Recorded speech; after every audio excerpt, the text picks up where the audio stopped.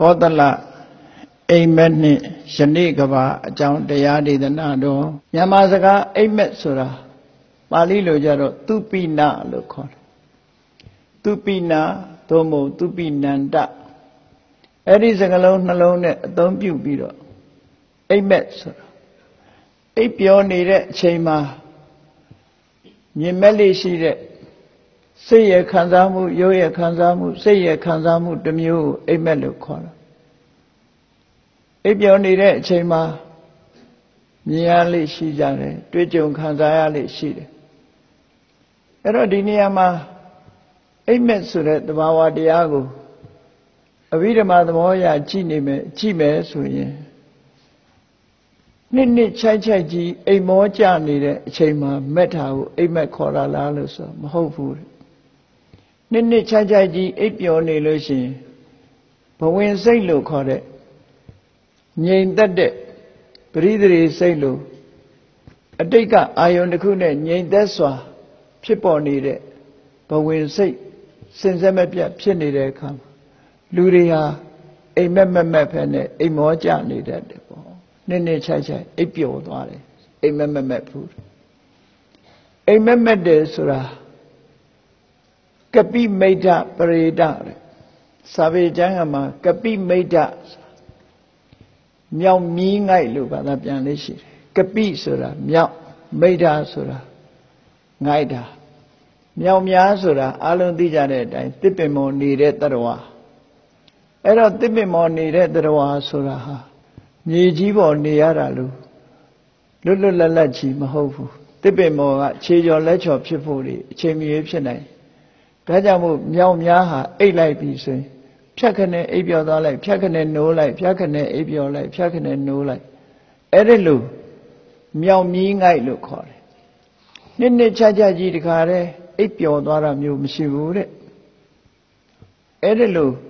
မြောက်မြီးငိုက်တယ်လို့လူဟာအိပ်ပျော်တဝက်နိုးတဝက်ဆိုတဲ့အချိန်မျိုးမှရောက်တဲ့အခါဘဝင်စိတ်ဖြစ်လိုက်ဝိธิစိတ်ဖြစ်လိုက်ဘဝင်စိတ်ဖြစ်လိုက်ဝိธิစိတ်ဖြစ်လိုက်ဘဝင်စိတ်ဆိုတဲ့ passive mind လို့ခေါ်တယ်ဒီဘာမှလှုပ်ရှားမှုမရှိတဲ့စိတ်အရင်ဖြစ်ပေါ်လာတယ်ခါမှာတွေ့ဝေမိန်မောအိပ်ပျော်သွားပြီ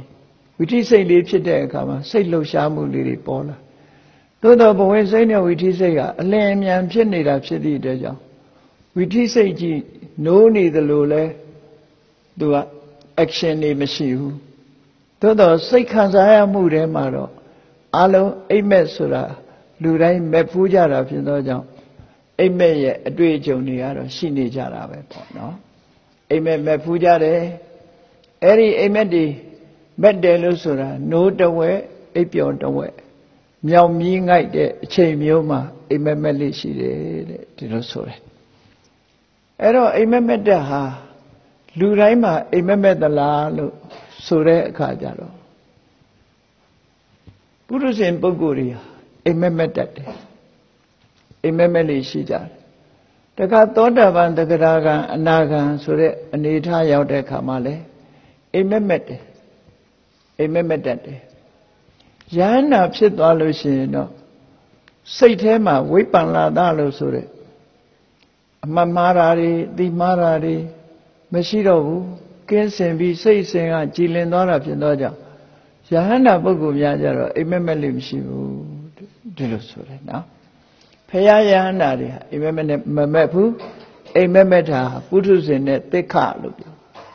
ဒါမှပုထုဇဉ်ပုဂ္ဂိုလ်တွေမက်မက်ကြတယ်သောတာပန်တဂရဂံအနာဂံအထိအောင်အိမ်မက်မက်မှုတွေရှိတတ်တယ်အဲ့ဒီလိုလောကကြီးမှာလူတွေဟာနှစ်ခြိုက်အိပ်ပျော်တဲ့အခါရှိသလိုနှစ်ခြိုက်မဟုတ်ဘဲနဲ့နိုးလိုက်အိပ်ပျော်လိုက်နိုးလိုက်အိပ်ပျော်လိုက်ဖြတ်ခနဲ့နိုးလာလိုက်ဖြတ်ခနဲ့အိပ်ပျော်နိုးတာတောင်မှတိတာကြီးနိုးတာမျိုးမဟုတ်ဘဲနဲ့ဘဝင်စိတ်ကလေးကဝိธิစိတ်ကိုကုပြောင်းမှုလေးတွေဆိုတေချာနိုးတာမဟုတ်သည့်အတွက်ကြောင့်လူအနေနဲ့ကတော့ဘာမှသိပြီးတော့မသိလိုက်ဘူးအိမ်မက်ထဲမှာပဲ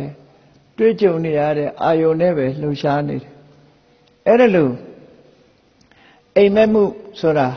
လူတိုင်းခံစားကြရအဲ့ဒါလို့ခံစားတဲ့အခါမှာအိမ်မက်ဆိုတာ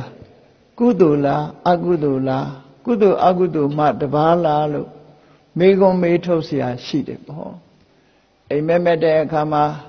ယမယံခါအိမ်မက်ထဲမှာဒေါသတွေထွက်နေတာတို့အိမ်မက်ထဲမှာတူတယောက်ကိုရိုက်နဲ့တပ်ဖြတ်တာတို့ဒီလိုအိမ်မက်ထဲမှာဒုစရိုက်မှုတစ်ခုကိုကျွလွန်ပြီးလောဘတွေဒေါသတွေလွှမ်းမိုးပြီးတော့အိမ်မက်ထဲမှာဖြစ်နေတယ်တခါတရံကျတော့အိမ်မက်မဲ့ရင်ကလူဟာပေါက်ထွက်လာပြီးတော့အတန်တွေပါထွက်လာသည့်ထိအောင်ဖြစ်တတ်တယ်ပေါ့နော်စိတ်ခံစားချက်မှုတွေပြင်းထန်လာတဲ့အခါမှာအိမ်မက်တင်တာမန်စိတ်แท้တင်ဖြစ်ုံပြမကအတန်ထွက်လာသည့်ထိအောင်ဖြစ်လာတတ်တာမျိုးတွေလည်းရှိတယ်ပေါ့အကုသိုလ်စိတ်နဲ့ခုနကအိမ်မက်ထဲမှာတတ်တယ်ဖြတ်တယ်ဒုစရိုက်မှုတွေလုပ်တယ်ဆိုတာတွေကြောက်လို့ပြေးရတာတို့တစုံတယောက်ရန်သူတွေကကိုယ်ဝိုင်းလိုက်လို့ပြေးရတာတို့အဲ့ဒီလိုဟာမျိုးတွေစိတ်ရဲ့ခံစားမှုတွေမကောင်းတဲ့စိတ်ခံစားမှုတွေနဲ့မက်တဲ့အိမ်မက်ဟာအကုသိုလ်ပဲတဲ့ဒါအဲ့ဒါလို့မဟုတ်ဘဲနဲ့ကြည်လင်အေးမြစွာတောတောင်ရင်မြေကြီးညိုပွဲကောင်းတဲ့ဘုရားပထုတွေလဲပြီးတော့ရှိခိုးရတယ်ဒီစာသင်နေတာတို့တရားနာနေတာတို့တရားအထုတ်နေတာတို့စသဖြင့်ဘုရားဖူးနေရတာတို့ဒီလိုကောင်းတဲ့အနေအထားမျိုးတွေနဲ့လည်းပဲအိမ်မက်ကမက်တတ်တယ်အဲ့ဒါကြတော့ကုသိုလ်ဖြစ်တယ်ဆိုလိုတာကကုသိုလ်လုပ်ငန်းနဲ့အိမ်မက်မဲ့ရင်ကုသိုလ်စိတ်အကုသိုလ်စိတ်တွေနဲ့အိမ်မက်မဲ့လို့ရှိရင်အကုသိုလ်စိတ်ဖြစ်တယ်ဒါဖြင့်အဲ့ဒီကုသိုလ်အကုသိုလ်တွေကရောအကျိုးပေးသလားမေးမယ်ဆိုလို့ရှိရင်ဘဝတစ်ခုကိုဖြစ်စေတတ်တဲ့ပရိသေရေချိုးအဲ့ဒီပရိသေရေချိုးကိုတော့မပေးနိုင်ဘူးဆိုလိုတာ rebirth လို့ဆိုတဲ့ဘဝတစ်ခုမှာမွေးဖွားမှုကိုဖြစ်စေနိုင်လောက်တဲ့ကံမျိုးစေ့တော့မဟုတ်ဘူးနော်အဲ့ဒီအိမ်မက်ထဲကစေတနာနဲ့ဘဝတစ်ခုမှာတရားဝါအနေနဲ့ဖြစ်လောက်အောင်အဲ့ဒီစေတနာကမျိုးစေ့မအောင်ဘူးတဲ့သို့တော်လဲဘဝလို့ဖြစ်လာပြီးတဲ့ဂျားထဲမှာ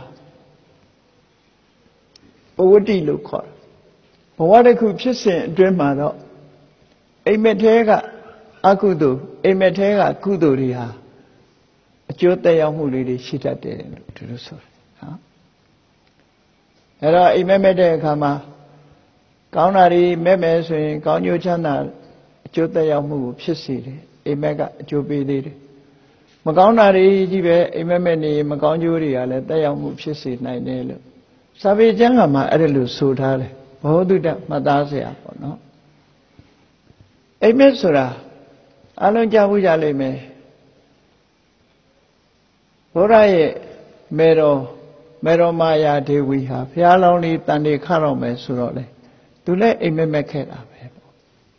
အိမ်မက်တယ်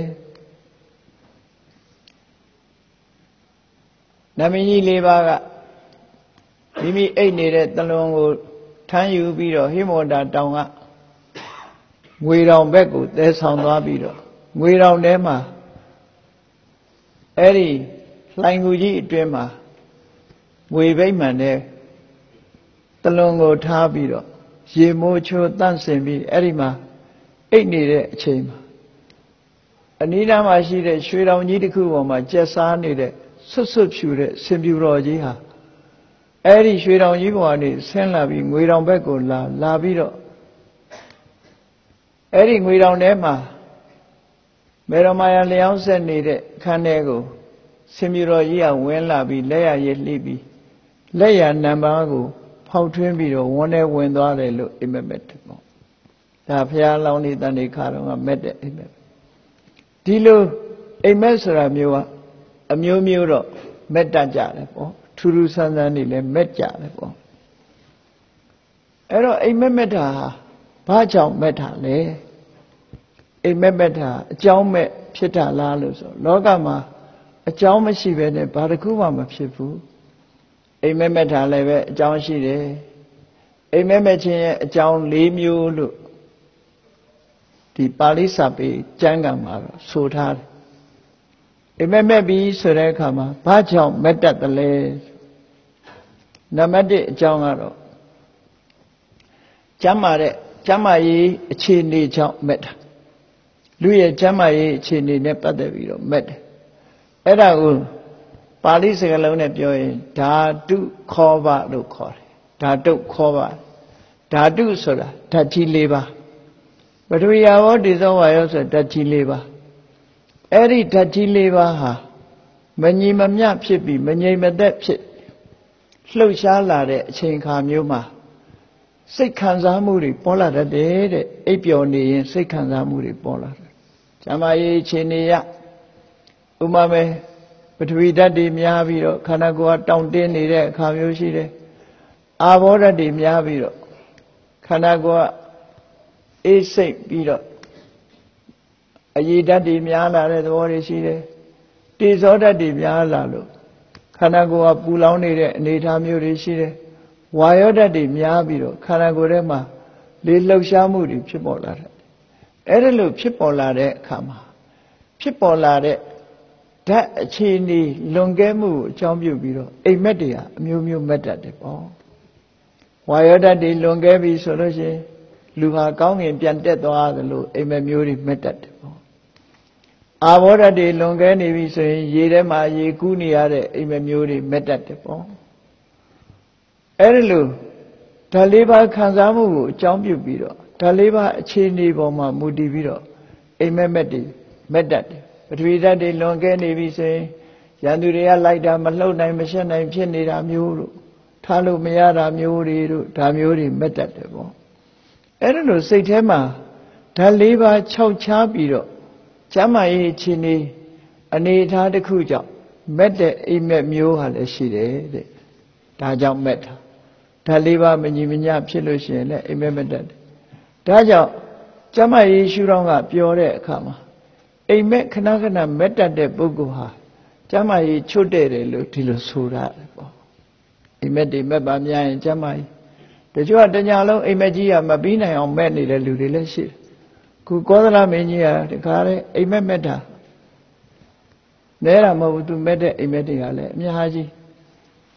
အဲ့ဒါလို့အိမ်မက်မက်တာဟာနံပါတ်1ဓာတ်၄ပါးခြောက်ခြားမှုမညီမျှမှုကိုအကြောင်းပြုပြီးတော့လည်းမက်တယ်တဲ့နောက်တစ်ခုမက်တာကတော့ဘာလို့ဆိုရင်ဒုတိယအကြောင်းကတော့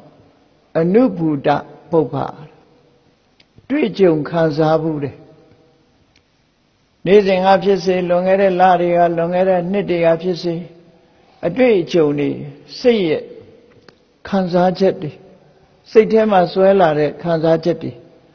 အဲ့ဓာတွေကိုဆွဲပြီးတော့ညကြလို့ရှိရင်အိမ်မက်မက်တတ်တယ်တွေ့ကြုံခံစားမှုတွေကိုဆွဲပြီးတော့မက်တာကိုဆွဲမက်ပေါ့အဲ့ဒါလို့ဆွဲပြီးတော့မက်တဲ့အိမ်မက်မျိုးတွေလေလောကလူတွေဟာမက်လိရှိကြတယ်တဲ့တတိယအချက်ကတော့ဒေဝတောပတံဟာရလို့ပါဠိလိုဆိုတယ်ဒေဝတာဥပတံဟာရဒေဝတာဆိုတာနတ်ဥပတံဟာရဆိုတာဆောင်ပြတာနတ်တွေကနေပြီးတော့အိမ်မက်ပေးတာနတ်တွေအိမ်မက်ပေးလို့မက်တဲ့အိမ်မက်မျိုးလည်းရှိတတ်တယ်သူတို့ကအိမ်မက်မဲ့အောင်စိတ်ဒီပြတာမျိုးတွေရှိလာတတ်တယ်ပေါ့အဲ့ဒါလို့နတ်ပြတဲ့အိမ်မက်မျိုးတွေလည်းပဲလူတွေဟာမက်လိမက်ထရှိကြတယ်တဲ့နောက်၄ခုမြောက်အကြောင်းတရားကတော့ဘာလို့ဆိုရင်ပုပ္ပနိမိတ်တာပုပ္ပနိမိတ်တာဆိုပုပ္ပနမိတ်ဆိုပုပ္ပနမိတ်ဆိုတာမဖြစ်ခင်ကကြိုတင်ပြီးဖြစ်မဲ့အရာတွေကိုဖော်ညွှန်းတဲ့အနေနဲ့နမိတ်ပြတဲ့အနေနဲ့မက်လာတာမျိုးတွေဖြစ်တတ်တယ်ပုပ္ပနမိတ်နောင်ဖြစ်မဲ့အနေအထားတစ်ခုဆွဲပြီးတော့မက်လာအဲ့ဒါကကြတော့လူတူတယောက်ရဲ့ကုသိုလ်ကြောင့်သို့မဟုတ်အကုသိုလ်ကြောင့်မက်ထားလည်းဖြစ်နိုင်တယ်လောကသားတွေရဲ့ဆက်ဆက်နေတဲ့ကုသိုလ်အကုသိုလ်ကြောင့်လည်းပဲပုဂ္ဂိုလ်တူတယောက်မှလာရောက်ပြီးတော့အကြောင်းထင်ဟပ်ပြီးတော့မက်တာမျိုးတွေလည်းရှိတယ်ပုပ္ပနိမိတ်တာဖះလောင်းဟာဖះဖြစ်တော့မယ်ဖះဖြစ်ခံနေပြီကဆုံလာပြီအဖိတ်နေညတရားဓမ္မကျင့်ကြံကြိုးကိုအထုတ်ရင်နာနဲ့မိုးတော့တဲ့အချိန်လေးမှာမိကနေပျော်သွားတဲ့အချိန်လေးမှာအိမ်မက်တွေမက်ဖူးတယ်အဲ့ဒီ အိမ်မက်ကြီး၅မျိုးလို့ခေါ်တယ်မြတ်စွာဘုရားအလောင်းတော်အိမ်မက်မက်တာမဟာဗုဒ္ဓဝင်မှာကြည့်ရင်သိမယ်ပေါ့နော်အဲ့ဒီနန်းနေစောစောအချိန်လေးမှာဘုရားလောင်းဟာတရားဓမ္မကျင့်ရင်ကနေပြီးတော့ကစုံလာပြီအဖိတ်နေ့နန်းနေမိုးတော့အလင်းရောက်တဲ့အချိန်လေးမှာမိကနေပြောသွားရတာဘာတွေမဲ့လိုက်တုံးလို့ဆိုရင်သူ့ရဲ့ခန္ဓာကိုယ်ကြီးကအလွန်ကြီးမားပြီးတော့ဟိမန္တာတောင်ကြီးပေါ်မှာသူကပလက်လန်အိတ်တဲ့အနေထားမှာဟိမန္တာတောင်ကြီးကိုသူကခေါင်းအုံးလုပ်ပြီးတော့အုံးနေတယ်ဟိမန္တာတောင်ကြီးဆိုတာမြောက်ဘက်မှာရှိတာနော်ဟိမန္တာတောင်ကိုခေါင်းအုံးလက်တစ်ဖက်ကအရှိသမုဒ္ဒရာလက်တစ်ဖက်ကအနောက်ဘက်သမုဒ္ဒရာခြေနှစ်ဖက်ကတောင်သမုဒ္ဒရာပေါ်မှာဆန့်တန်းပြီးတော့မြောက်ဘက်ကိုခေါင်းပြုတ်ပြီးတော့အိတ်နေတဲ့အနေထားကြီးသူ့ကိုယ်သူပြန်ပြီးတော့အိမ်မက်မက်တယ်အဲ့ဒါအိမ်မက်တစ်ခုပဲဘုရားဖြစ်ခါนี้မှာအိမ်မက်တစ်ခုအဲ့ဒါလိုမက်လိုက်တာဘုရားဖြစ်မဲ့လောကမှာအမြတ်ဆုံးပုဂ္ဂိုလ်ဖြစ်မဲ့အနေထားတစ်ခုတရားသူတရားမြတ်ရတော့မဲ့အနေထားအနေနဲ့ဒီဟာကိုမက်တာတဲ့နောက်တစ်ခုမှာအဲ့ဒါလိုပလက်လန်အိတ်နေတဲ့အချိန်လေးကချက်ကနေပြီးတော့ဒီမျက်ပင်ကလေးနေစာမျက်ပင်လေးဟာပေါက်ထွက်လာပြီးတော့ကောင်းကင်ယံထိအောင်မျက်ပင်ဟာအပေါ်ထိအောင်တက်သွားတယ်ဆိုတဲ့ဒီအိမ်မက်ကိုလည်းမက်တယ်နောက်တစ်ခါခေါင်းကအနဲ့ပိုးရွတွေဟာမြတ်စွာဘုရားခြေထောက်ကနေပြီးတော့ပိုးရွတွေကတက်လာတာဒုစည်းလောက်ထိအောင်ဖုံးသွားတယ်ဒီအိမ်မက်ကိုလည်းမဲ့လိုက်တယ်ပေါ့နောက်အိမ်မက်မဲ့တာတော့အရက်လေးမျက်နှာကအယောင်မျိုးစုံရှိတဲ့ငှက်တွေဟာပြန်လာကြအလုံးသူစီကိုဥတီပြန်လာပြီးသူ့ခြေရင်းမှာလာပြီးတော့ငှက်တွေဟာပြန်ပြီးတော့ချကြတယ်ငှက်တွေပြန်ချလို့ခြေရင်းလည်းရောက်ရောအလုံးအယောင်မျိုးစုံရှိတဲ့ငှက်တွေကအဲ့ဒီမှာအကုန်လုံးဖြူသွားကြတယ်ဖွေးဖြူဖြစ်သွားတယ်လို့ဒီအိမ်မက်ကိုလည်းမက်တာပေါ့နော်အဲ့ဒါလို့ဘုရားလောင်းတော်ဟာအိမ်မက်တွေအခုလို့မက်တာဘုရားဖြစ်မဲ့အတိတ်နိမိတ်အနေနဲ့အိမ်မက်ကြီး၅မျိုးဆိုပြီးတော့မက်ခဲ့ဘူးတဲ့ပေါ့အဲ့ဒါလို့အိမ်မက်ဆိုတာမက်ပြီးတဲ့အခါမှာအခုလို့အကြောင်းမျိုးမျိုးကြောင့်ပုပ္ပနမိတ်ကြောင့်မက်လာမယ်တော့မာယာဒေဝီ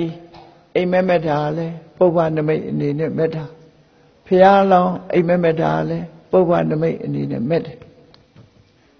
နောက်ဖျားလောင်းဟာမစင်ဒီအနတ်ရှိတဲ့မစင်တောင်ကြီးအလွန်ယွန်စရာကောင်းတဲ့မစင်တောင်ကြီးပေါ်မှာသူဟာလမ်းလျှောက်နေတယ်သို့တော်လည်းသူ့ခြေထောက်ကြည့်လိုက်လို့ရှင်မစင်လူးတာတခုမှမရှိဘူး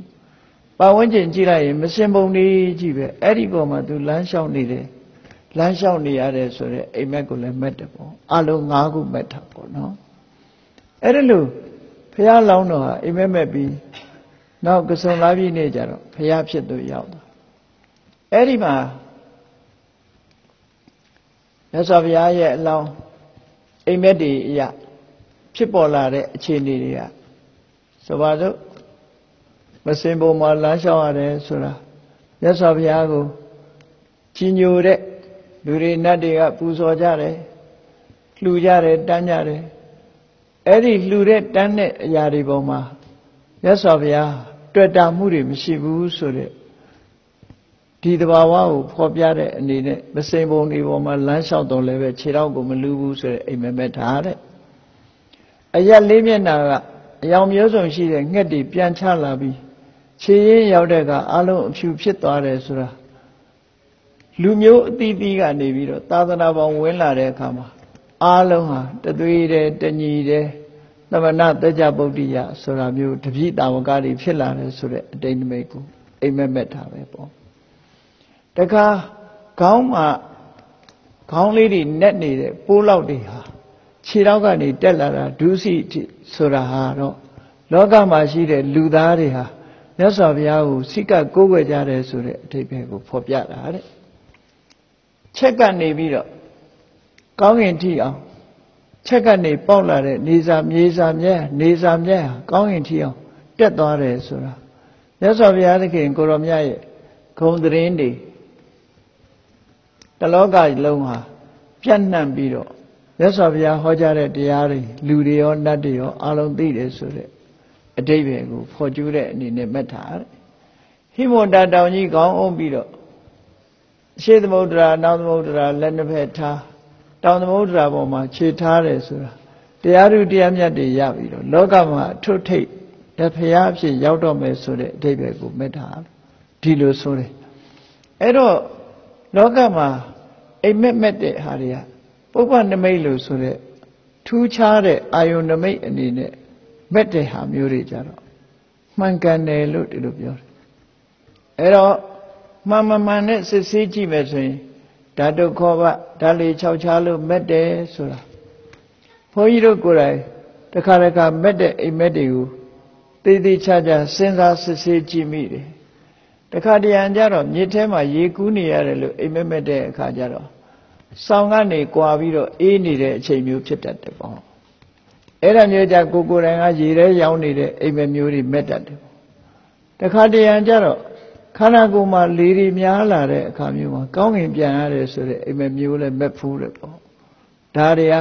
ဓာတုခောဘလို့ခေါ်တယ်ဓာတ်6ချားလို့ဓာတ်လေမညီမျှလို့မက်တဲ့မက်အိမ်မက်မျိုးတွေပဲအဲ့ဒီလိုဓာတ်လေ6ချားလို့မက်တဲ့အိမ်မက်ကြတော့ဒီအိမ်မက်ရဲ့အကျိုးဟာမှန်ကန်မှုမရှိဘူးတခါဆွဲပြီးတော့မက်တဲ့အိမ်မက်ဟာလည်းပဲမှန်ကန်မှုမရှိဘူးတဲ့နတ်တွေကဖန်ဆင်းပြတဲ့အိမ်မက်ကြတော့မှန်တာလည်းရှိတယ်မမှန်တာလည်းရှိတယ်ဘာကြောင့်လဲဆိုတချို့နတ်တွေကအကျိုးလိုလားလို့အမှန်ကန်ဖော်ပြပြီးအိမ်မက်ပေးတာကြတော့မှန်တယ်တချို့နတ်ကခြောက်တွန်းပြီးတော့မမှန်မကန်နေသွေးဆောင်ပြီးတော့ပြတာမျိုးလည်းရှိတတ်တယ်အဲ့ဒါကြတော့မမှန်ဘူးလို့ဒီလိုဆိုတယ်ပုပ္ပနမိတ်အနေနဲ့မက်တဲ့အိမ်မက်ကြလို့ရှိရင်တော့မှန်ကန်တယ်အခုကောသလမင်းကြီးမက်တဲ့အိမ်မက်ဟာပုပ္ပနမိတ်အနေနဲ့မက်တယ်လို့ဒီလိုဆိုတယ်ဒါအိမ်မက်ချင်းရဲ့အကြောင်း၄မျိုးမှန်မမှန်အဲ့တော့အိမ်မက်ဆိုတာအချိန်ကာလနဲ့သတ်မှတ်ပြီးတော့ပြောရမယ်ဆိုရင်အိယာဝင်တဲ့အချိန်စောစောအိယာဝင်လို့ပထမယံမှာအိပ်ပြောင်းသွားလို့အိမ်မက်မက်တယ်ပစ္စည်းမယံဆိုတဲ့သကောင်ကျော်အချိန်မှာအိမ်မက်မက်တယ်ပစ္စည်းမယံဆိုတဲ့မိုးသောအချိန်မှာအိမ်မက်မက်တယ်နေ့အိတ်လို့အိမ်မက်မက်တယ်အဲ့ဒါလို့အိမ်မက်မက်တဲ့အချိန်နဲ့တွက်ပြီးတော့ပြောမယ်ဆိုရင်လေညာဥယမှာမက်တဲ့အိမ်မက်ကမမှန်ဘူးတဲ့ညသကောင်ယမှာမက်တဲ့အိမ်မက်ကလည်းအမှန်ကန်မဟုတ်ဘူးတဲ့မှန်ကန်တဲ့အိမ်မက်တစ်ခုဟာနာနဲ့မိုးသောအလင်းရောက်ခန္ဒီလေးမှာလင်းအားကြီးအချိန်လေးမှာမက်တဲ့အိမ်မက်မျိုးကတော့မှန်တယ်လို့စာပေကျမ်းကမှဆိုထားတယ်မြန်မာပြည်မှာတော့ငယ်ငယ်တုန်းကတော့ဖတ်ဖူးတဲ့အိမ်မက်တိတ်ထုံကျမ်းတို့ဘာလို့ရှိတယ်ပေါ့နော်ဘာအိမ်မက်ရင်ဘာဖြစ်တယ်ဘာဖြစ်တယ်နဲ့ဟုတ်တာမဟုတ်တာတော့မသိဘူးရေးထားတာကိုပြောတာနော်အဲ့ဒါလို့အိမ်မက်မက်လို့ရှိရင်ဖြစ်တတ်တဲ့အကြောင်းအရာတွေကိုတော့ရေးထားတယ်အဲ့လိုရေးထားတွေတွေ့ရတယ်ဒါကပါဠိစာပေမှာဆိုထားတဲ့အိမ်မက်နဲ့ပတ်သက်တဲ့အကြောင်းတရားတွေပေါ့အဲ့တော့နာနဲ့မိုးသောချိန်မှာမက်တဲ့အိမ်မက်တွေဟာဘယ်တော့မှရအိမ်မက်မက်တာလဲနာနဲ့မိုးသောချိန်မှာမက်တယ်ဖះလောင်းအိမ်မက်မက်တာလဲနာနဲ့မိုးသောချိန်မှာမက်တယ်အဲ့ဒီမိုးသောချိန်မှာမက်တဲ့အိမ်မက်ဟာဘာဖြစ်လို့မှန်တယ်လဲဆိုတော့လူဟာညကအစာစားထားတာတွေညဥယျာမှာဆိုမကြေတတ်သေးဘူးနော်ညတကောင်မှာဆိုလဲအစီဩဇာတွေကခန္ဓာကိုယ်မပြတ်နှံ့သေးဘူးတကောင်ကြော်သွားပြီနာနဲ့မိုးတော့လင်းရောက်ပြီဆိုလို့ရှိရင်စားထားတဲ့အစာအာဟာရတွေကအစီဩဇာအဖြစ်ရောက်ပြီးခန္ဓာကိုယ်အကျိုးပြုပြီးတော့နေတဲ့အချိန်ဖြစ်လို့တဲ့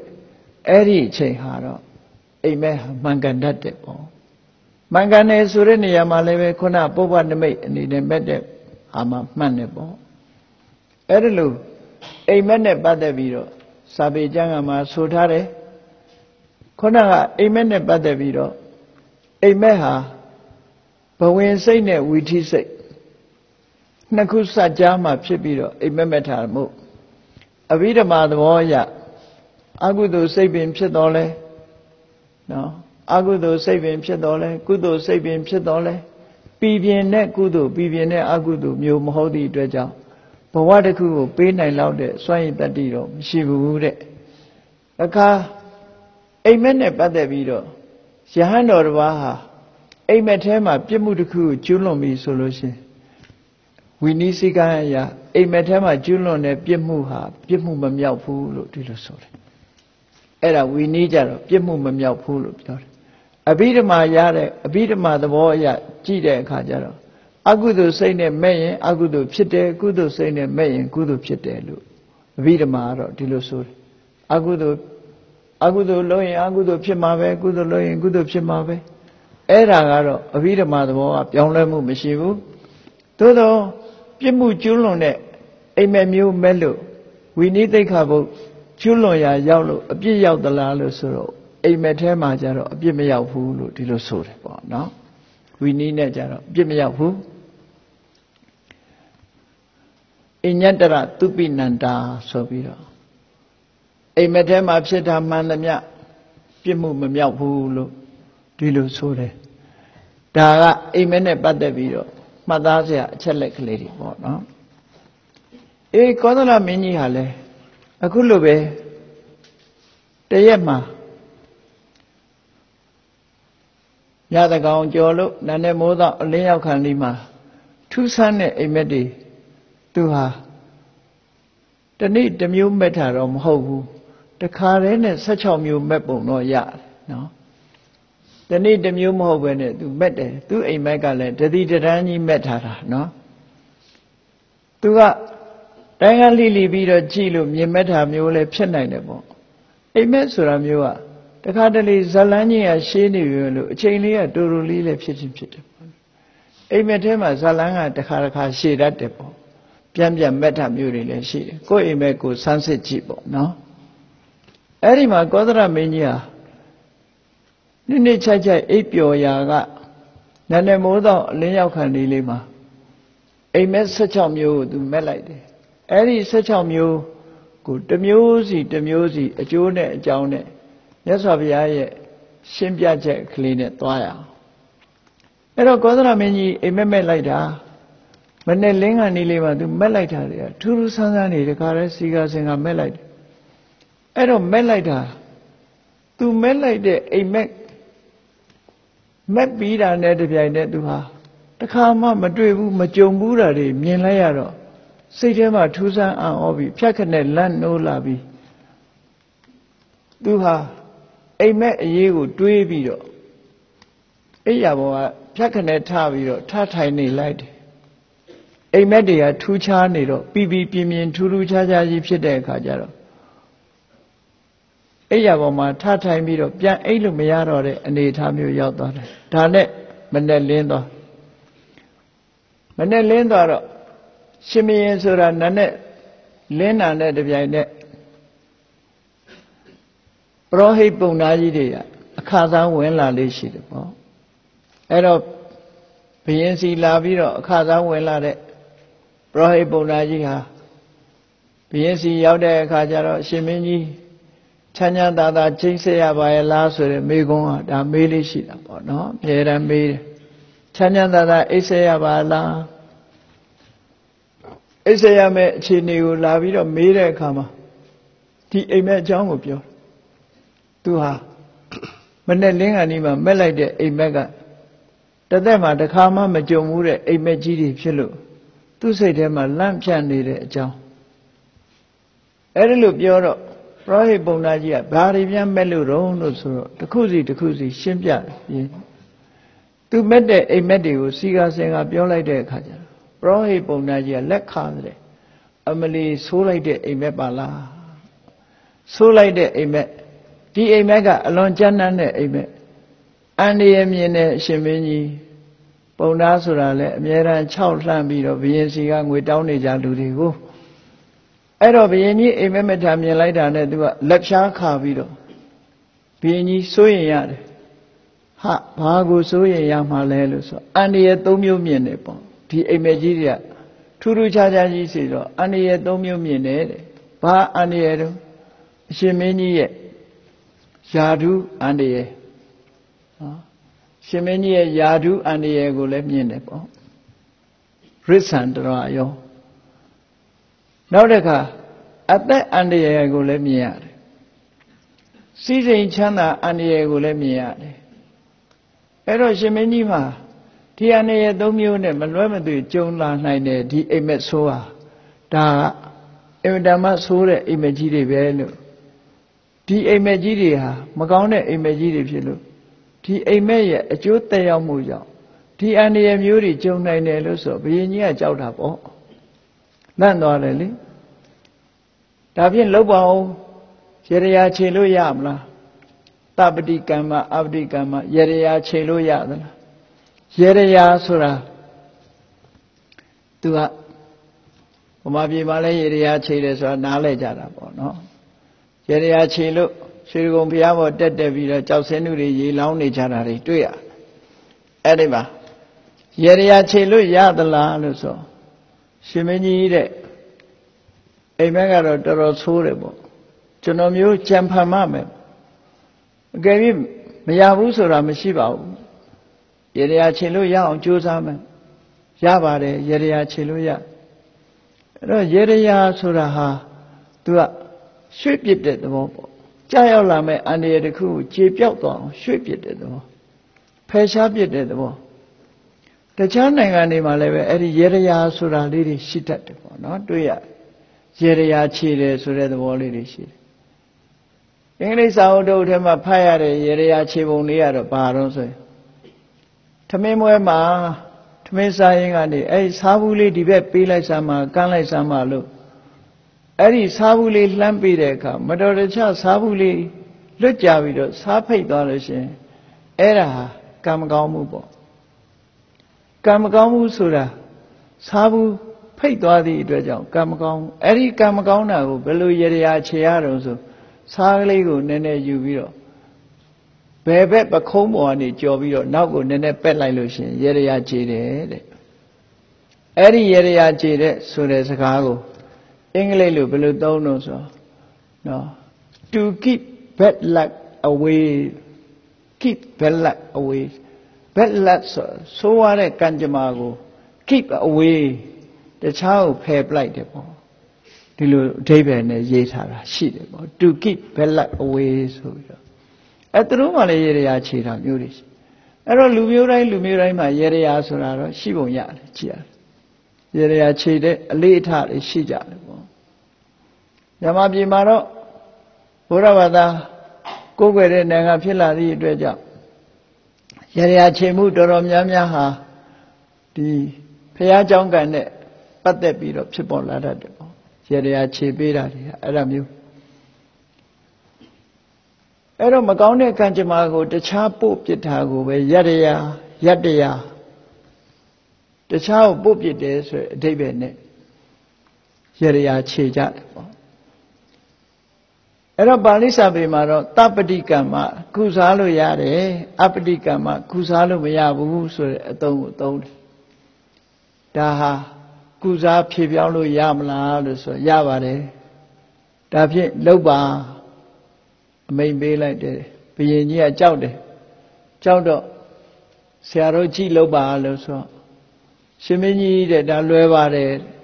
သဗ္ဗစတုကရစ်ကြီးကိုပူဇော်ရမယ်ရစ်ပွဲတစ်ခုကျင်းပရမယ်ရစ်ဆိုတာမျိုးကဘာလို့ဆိုရင်သားကောင်တွေကိုတတ်တာအကောင်မလောင်တွေကိုတတ်ပြီးတော့လေချောင်းသွေးနဲ့ရစ်နဲ့ပူဇော်ပြီးသူတို့ကမန္တန်ရွတ်တယ်မန္တန်ရွတ်ပြီးတော့အကောင်တွေကိုတတ်ပြီးတော့ရစ်ပူဇော်တယ်ဒီအသားတွေသူတို့အကုန်ရတယ်ပိုက်ဆံတွေလည်းအကုန်ရတယ်ဆိုတော့ဒါကို sacrifice လို့ခေါ်တာမြတ်စွာဘုရားလက်ထက်မှာကိုဒီရစ်ပွဲကြီးတွေဟာရှိနေတော့မယ်ဒါကြောင့်မို့မြတ်စွာဘုရားဟာ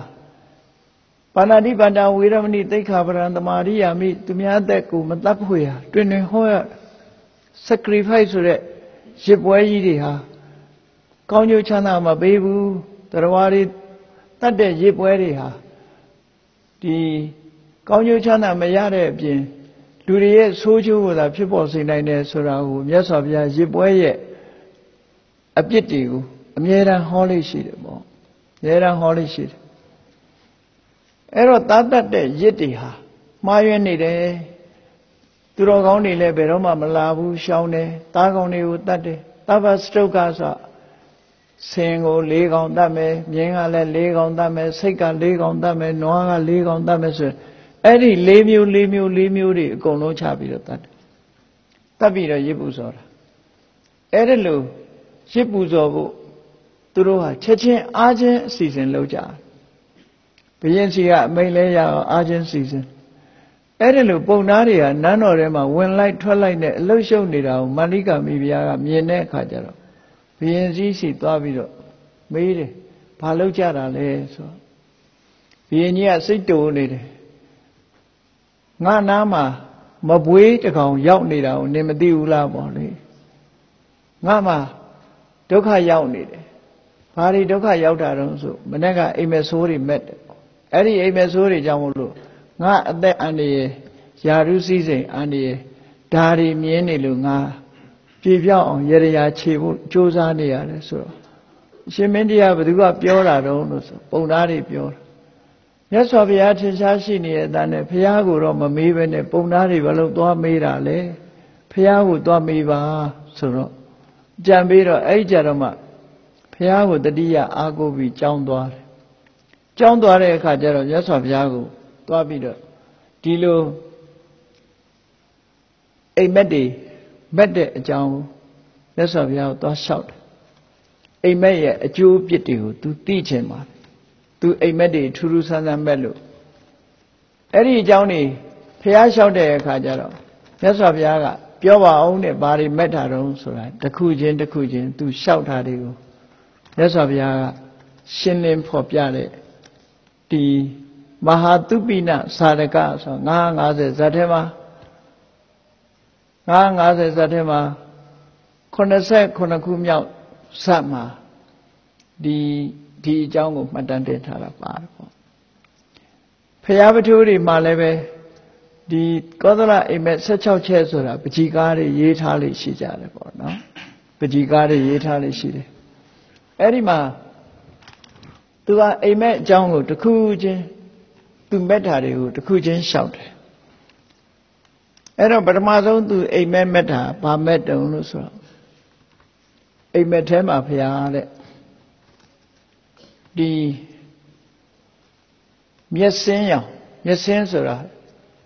who can you knew your symbol, Yesen down yet. Yesen, Noaneji legal. Noaneji legal, huh? Don't any baby though.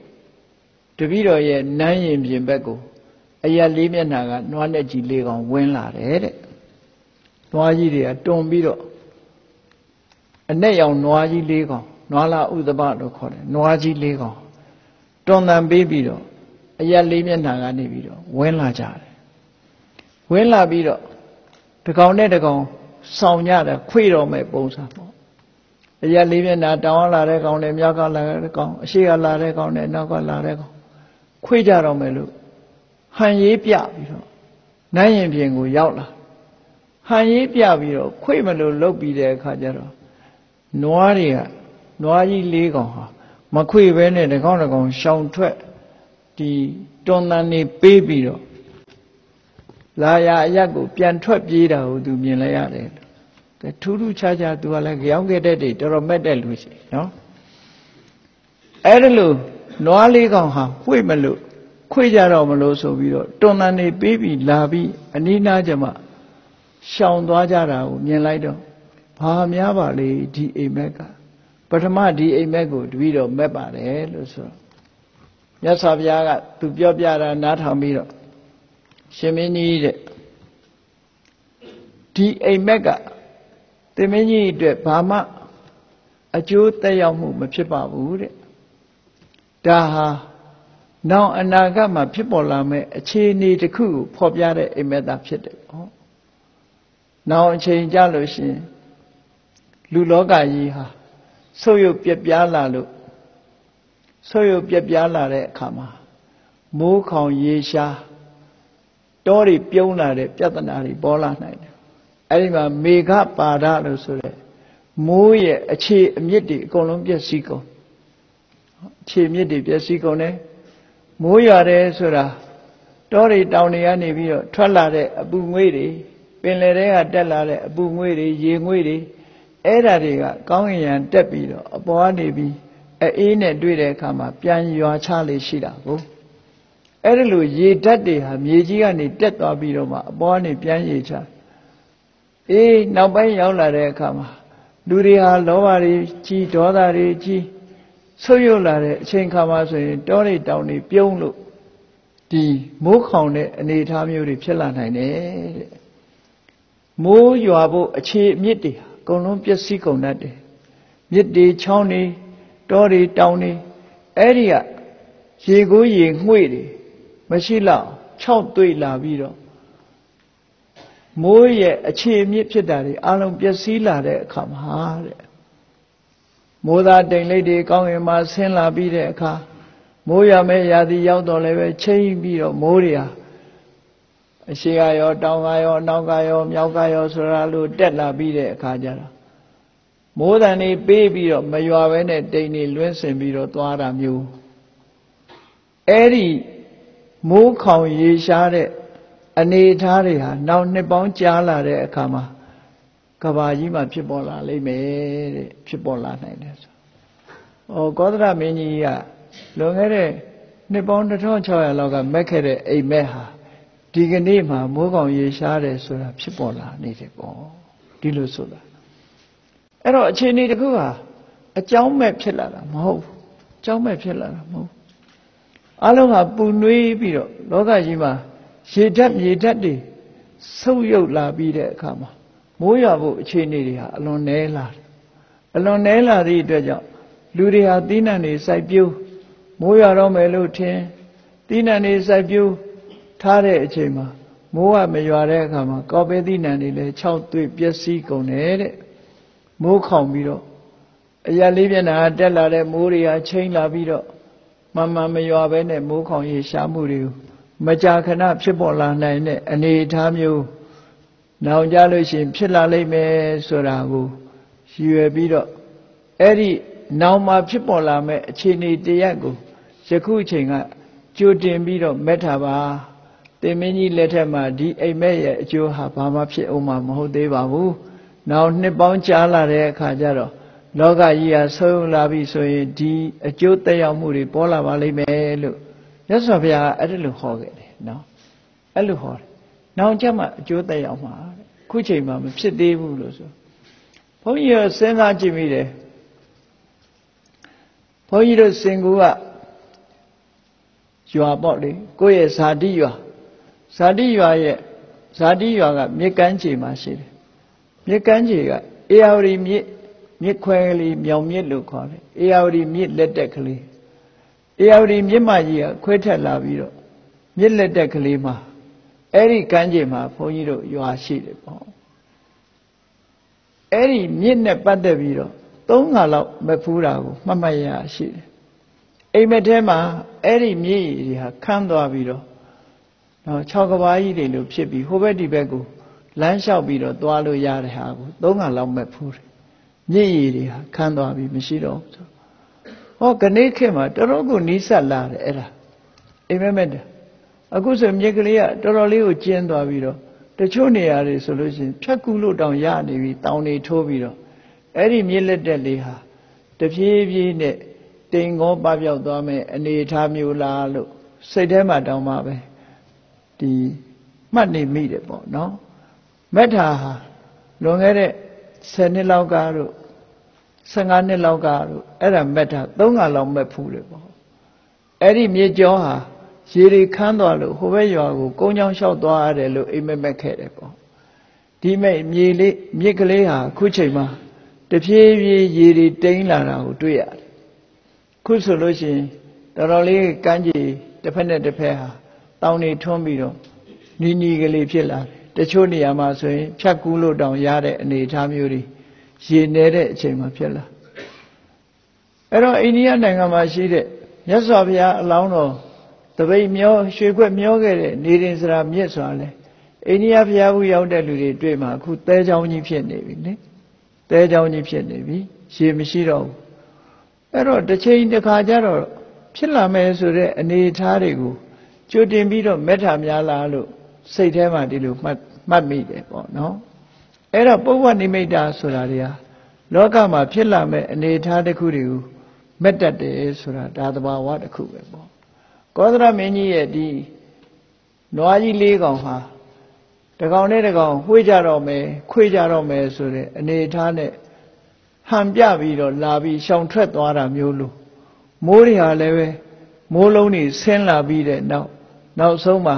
တစ်စက်မှမကြပဲနဲ့မိုးတွေကပြက်ပြဲသွားတာမျိုးတွေလောကကြီးမှာလည်းမကြတွေ့ရတာမျိုးတွေရှိတယ်ပေါ့အဲ့ဒီလိုအခြေအနေမျိုးတွေဖြစ်လာလို့ရှိရင်မိုးကောင်ရေရှားခြင်းဓာတ်ကိုခံရရပြီတချို့နိုင်ငံတွေမှာဆိုလို့ရှိရင်တိဏ္ဍာနေမဖြစ်ထွန်းလို့ရိတ်ခါတွေပြတ်လို့ဆင်းရဲဒုက္ခရောက်ကြရတာဆိုတာဒေသအလိုက်မှလည်းဖြစ်တယ်ပေါ့နော်အဲ့တော့နောင်ခါမှာဖြစ်ပေါ်လာမဲ့အနေအထားတစ်ခုကိုစွဲမဲ့ပြီးတော့အခုလိုကောသရမင်းကြီးဟာအိမ်မက်ခဲ့တာဒါကြောင့်မို့ကောသရအိမ်မက်နဲ့ယနေ့ကဘာဟာဆက်ဆက်မှုရှိနေတယ်ဆိုတာသိကြတယ်ပေါ့ဒီလိုဆိုလိုတာငယ်ငယ်တုန်းကတော့စဉ်းစားတယ်ကောသလအိမ်မက်ကဘာဖြစ်လို့ဗမာပြည်မှာလာပြီးတော့မှန်ရမှာလဲသူကကလာအိန္ဒိယနိုင်ငံမှာမက်တာအိန္ဒိယပဲဖြစ်တဲ့နယ်လို့ငယ်ငယ်တုန်းကတော့အဲ့လိုတွေးမိတယ်အမှန်ကတော့လူလောကကြီးတစ်ခုလုံးနဲ့သက်ဆိုင်တယ်လို့ပဲပြောရမှာဖြစ်တယ်ပေါ့ဘယ်နိုင်ငံပဲဖြစ်ဖြစ်လူလောကကြီးတစ်ခုလုံးနဲ့သက်ဆိုင်တဲ့အိမ်မက်တစ်ခုလို့ဒီလိုမှတ်ယူအောင်ဒါကြောင့်မို့ဒေသအလိုက်လောကကြီးဟာဆုပ်ပြပြလာပြီဆိုရင်မိုးကောင်ရေရှားမှုတန်းကိုကဘာမှာခံရမှာဖြစ်လို့သိပ္ပံဆရာတွေကရေရှားတဲ့ဓာတ်တွေဖြစ်ပေါ်လာမယ်ဆိုတာကိုအချိန်ချင်းတတိပေးစကားတွေရေးသားနေကြပြီပေါ့တနေ့ကျရင်ရေချိုတွေကဘာမှာရှားသွားလိမ့်မယ်ဆိုတာကိုတတိပေးနေကြတယ်ပေါ့ဒါကကောသလအိမ်မက်16ချက်တည်းကနံပါတ်1သူမက်တဲ့အိမ်မက်လေးတစ်ခုပဲနောက်ထပ်သူဘာတွေဆက်မဲ့ပြန်တော့ဆိုသူ့ရဲ့မျက်စိထဲမှာမြင်လိုက်ရတယ်ဘာတွေမြင်ရတော့ဆိုလို့ရှိရင်တစ်ပင်ငယ်လေးတွေခြုံငယ်လေးတွေမြေကြီးပေါ်ကနေပြီးတော့ပေါက်ထွက်လာပြီဘာမှမကြောက်ဘူးတထွာလောက်တမိုင်းလောက်တော့မရောက်ဘူးအဲ့တစ်ပင်လေးတွေဟာမြေကြီးပေါ်ကနေပေါ်လာလိုက်ပြီးမကြခင်မဲ့အပွင့်နေပွင့်ပြီးအသီးတွေတီးကြတာကိုသူမြင်တယ်မြေကြီးပေါ်ကထွက်လာတဲ့အပင်လေးတွေဟာအပင်ပေါက်စလေးတွေဟာခဏလေးနေပြီးတော့ပွင့်သွားကြတယ်ခဏလေးနေပြီးအပွင့်တွေကအသီးတွေတီးတာကိုသူမြင်မဲ့ရတယ်ထူးထူးဆန်းဆန်းတမန်အဖြစ်ဆိုရင်တစ်ပင်တစ်ပင်ဟာအတော်ကြာမှ3နှစ်4နှစ်5နှစ်ဆိုတာမျိုးနေပြီးတော့မှအပွင့်ပွင့်နဲ့အသီးသီးတယ်အဲ့တော့ဒီကနေ့ခင်မှာလည်းပဲတမင်ဖန်တီးထားတာလားတော့မသိဘူးတစ်ပင်လေးတွေဟာအခုဟာစကဝါပင်ဆိုလို့ရှိရင်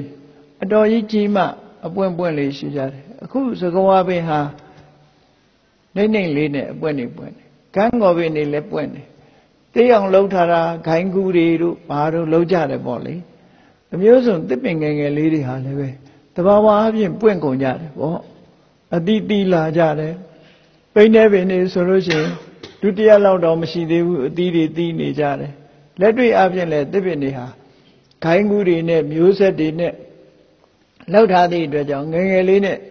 အသီးသီးတဲ့အနေအထားမျိုးတွေမြင်ရကောသလမင်းကြီးကတော့တဘာဝကိုကမြေကပေါက်ထွက်လာတဲ့တစ်ပင်လေးတွေကမြေကပေါက်ခါစားလေးပွင့်ပွင့်လိုက်တာအသီးတွေတီးလိုက်တာခဏလေးပဲသူချက်ချင်းကြီးလို့မြေကပေါ်လာပြီးတော့ပွင့်တာတီးတာကိုမြင်ရတယ်အဲ့ဒါတပီတော့အိမ်မက်ထဲမှာထူးထူးဆန်းဆန်းမြင်လဲရတဲ့အချက်ပါပဲလို့ဆိုတော့မြတ်စွာဘုရားကဒါဟာလည်းပဲတေမင်းကြီးရဲ့လက်ထက်မှာအကျိုးသက်ရောက်မှုရှိမဲ့အရာမဟုတ်ဘူးသစ်ပင်လေးတွေဟာပေါ်လာပြီးမကြခင်ပွင့်မကြခင်တီးတယ်ဆိုတာတစ်ချိန်ကြာဆိုရှင်လူလောကကြီးဟာတက်တန်းတွေတိုးပြီးတော့တက်တန်းတွေဆုပ်ယုပ်လာတဲ့အချိန်ခါမျိုးကြုံလိမ့်မယ်အဲ့ဒီလိုကြုံတဲ့အခါမှာ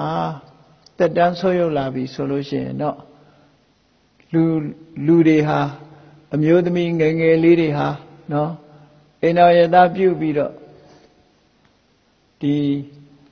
သားသမီးတွေမွေးကြလိမ့်မယ် ဒီလိုအဓိပ္ပာယ်မျိုးကိုဖော်ဆောင်နေတဲ့ဟုတ်ပြီဒီကနေ့ဂျာနယ်တွေထဲမှာကြည့်ရင်ကိုနဲ့သမီးကိုဝန်ဆောင်တာတို့ဒါမျိုးတွေပါတွေ့လာရပြီပေါ့နော်အဲ့ဒီလိုအနေအထားမျိုးတွေဖြစ်ပေါ်လာခဲ့တာပေါ့ဖြစ်ပေါ်လာခဲ့တယ်အဲ့တော့ကောသလရဲ့အိမ်မက်ရဲ့အတိုးချွတ်တက်ရောက်မှုဟာတဖြည်းဖြည်းမှန်းလာပြီလို့ပြောရမှာပဲစက္ကဝတိသုတ်တံမှာမြတ်စွာဘုရားဟောထားတာရှိတယ်10 နှစ်တန်းရောက်လို့ရှိရင်တဲ့ငါးနှစ်သမီးဟာအိမ်အောင်ပြုတဲ့အရွယ်ဖြစ်လာမယ်လို့ဒီလိုဆိုတာ10 နှစ်သမီးအဲ့ဒါကိုဘုန်းကြီးတို့ကတွက်ကြည့်တယ်9 နှစ်သမီး10 နှစ်တန်းအရွယ်မှာ9 နှစ်သမီးအိမ်အောင်ပြုတယ်ဆိုတော့တော်တော်ကိုနောက်ကျတယ်လို့နော်တော်တော်နောက်ကျတယ်ဘာလို့ဆိုအခုခေတ်တက်တရာမှာ90မှာအိမ်အောင်ပြုသလိုဖြစ်နေတယ်အဲ့တော့စာပေမှာကြည့်လိုက်တဲ့အခါမူခွဲတစ်ခုရှိတယ်အဲ့ဒီမူခွဲမှာကြည့်လိုက်မယ်ဆိုရင်တော့သူက9 လသမီးလို့ဒီလိုဆိုတယ်ပင်စမာတိကပင်စအဲ့တော့9 လသမီးဆိုတာအချိုးချနဲ့တွက်ကြည့်နော်သေချာသိနိုင်တယ်ပေါ့လူရဲ့သက်တမ်းဟာ10 နှစ်ပဲရှိတယ်10 နှစ်ပဲရှိတော့ခုခေတ်အနေထားနဲ့တွက်ကြည့်ပေါ့ခုခေတ်အနေထားမှာဥပမာမဲ့100 တန်းဆိုပါစို့100 တန်းမှာဆိုလို့ရှိရင်18 နှစ်ခုခေတ်မှာအရွယ်ရောက်တယ်ဒါ85 နှစ်တန်းပဲထားအောင်တော့18 နှစ်ဆိုအရွယ်ရောက်တယ်လို့သတ်မှတ်တယ်ပေါ့အဲ့တော့10 နှစ်ဆိုလို့ရှိရင်ဘယ်ချိန်အရွယ်ရောက်အောင်မလဲကိန်းကနန်းနဲ့တွက်ကြည့်လိုက်ပေါ့တွက်ကြည့်တော့9 လသမီးဆိုရင်တော့နည်းနည်းပို့ပြီးတော့နီးစပ်တယ်လို့ဒီလိုထင်တယ်ပေါ့9 နှစ်ဆိုတာတော့ကြီးလွန်အားကြီးသွားပြီသူကနောက်ထပ်9 နှစ်ဆိုဖွားကြီးဖြစ်ပြီးသေတော့မှပဲရှိတယ်အဲ့တော့9 နှစ်မှအိမ်အောင်ကြတယ်ဆိုတော့နောက်ကြတယ်လို့ထင်တယ်ပေါ့အဲ့ဒါလို့ငယ်ရွယ်တက်တန်းနေဆွတ်ယုတ်လာတဲ့အခါမှာအခုဒီเจ้าထဲမှာပေါက်ဖွားနေတဲ့ခွေးတွေကိုသတိထားမိကြည့်တယ်ခဏလေးပဲကြီးမွေးလာလို့ခွေးပေါက်စလေးတော်ကြာကြတော့အိမ်အောင်ကြကုန်ကြပြီသူတို့နော်မကြဘူးတစ်နှစ်တောင်မနေဘူးသူတို့အိမ်အောင်ကြကုန်ပြီအဲ့ဒါလူတွေဖြစ်တယ်အဲ့တော့ကောသလမင်းကြီးအိမ်မက်တာတစ်ပင်လေးတွေဟာမြေကြီးပေါ်ကနေပေါ်ထွက်လာပြီးတော့မကြဘူးအပွင့်လေးတွေပွင့်အသီးတွေသီးတယ်ဆိုတဲ့အိမ်မက်မှုဟာတဲ့တက်တန်းတိုးလာတဲ့ဆွေးရုံလာတဲ့လူလောကမှာအရွယ်တွေငယ်ငယ်နဲ့အိမ်အောင်ရသားကြမယ်ဆိုတဲ့အဓိပ္ပာယ်မျိုးတွေကိုနောင်တစ်ချိန်ဖြစ်ပေါ်လာမဲ့အနေအထားတွေကိုပုဗ္ဗနမိတ်အနေနဲ့မေတ္တာပါသင်မင်းကြီးအတွက်ဘာအန္တရာယ်မှမရှိပါဘူးလို့မြတ်စွာဘုရားကဒုတိယမြောက်အိမ်မက်ကိုအခုလိုဖြည့်ရှင်းပြီးတော့ဆုံးမဟောကြားခဲ့တာဖြစ်ပါတယ်လောကမှာအိမ်မက်နဲ့ပတ်သက်ပြီးတော့မှတ်သားစရာတွေများစွာရှိတယ်ဒီကနေ့အိမ်မက်ကောသလမင်းကြီးရဲ့အိမ်မက်16 ချက်တည်းက2 ချက်လောက်ကိုမှတ်သားပြီးနောက်ရက်တွေမှာဆက်လက်ပြီးတော့ကောသလမင်းကြီးရဲ့အိမ်မက်တွေအကြောင်းနဲ့မြတ်စွာဘုရားရှင်းလင်းပြောကြားတဲ့အိမ်မက်ရဲ့အကျိုးအပြစ်တွေကိုမှတ်သားပြီးတော့သံဝေကတရားဖြစ်ပွားဖို့လောကကြီးရဲ့အခြေအနေတွေဟာအခုလိုပဲအနေအထားတစ်ခုဟာဖြစ်ပေါ်လာတယ်အကြောင်းကင်းပြီးတော့အကျိုးတရားဆိုတာမဖြစ်ဘူးဆိုတာကိုမှန်ကန်တဲ့အတွေးတွေကိုတွေးရှိပြီးတော့မှန်ကန်တဲ့အသိဉာဏ်တွေရအောင်ကျင့်ကြံကြိုးကုပ်အားထုတ်တော်မူနိုင်ကြပါစေကုန်သတည်း